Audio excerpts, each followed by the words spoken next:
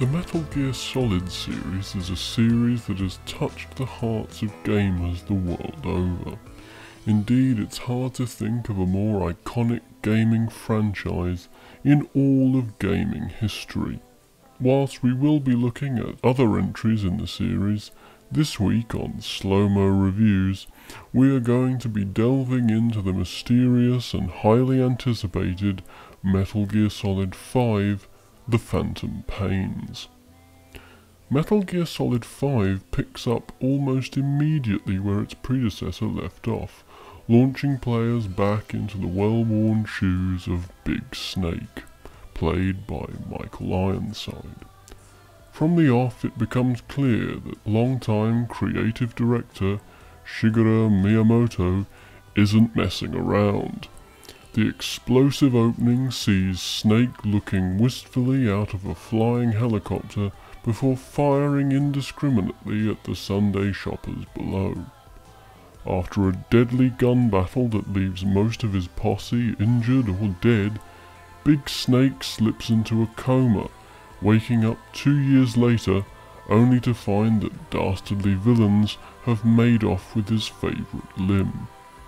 Staggering from his hospital bed, he makes his way out into the day with a song in his heart and bloody vengeance on his mind.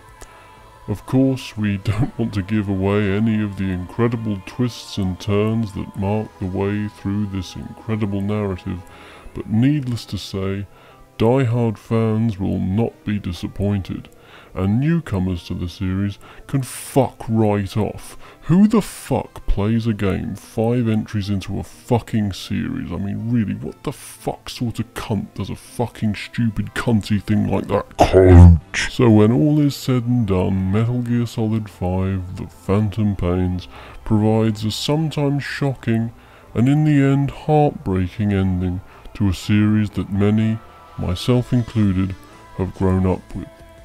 And for that, we here at SloMo Reviews award Metal Gear Solid 5 a 6.5 out of 7. And give Miyamoto-san the SloMo award.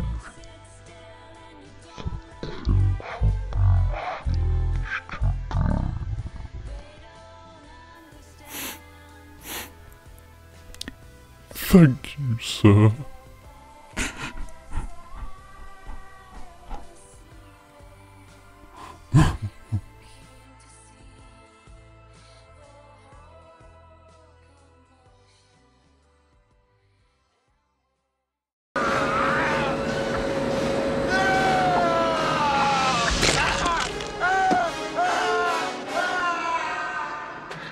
See you at the party, Richter!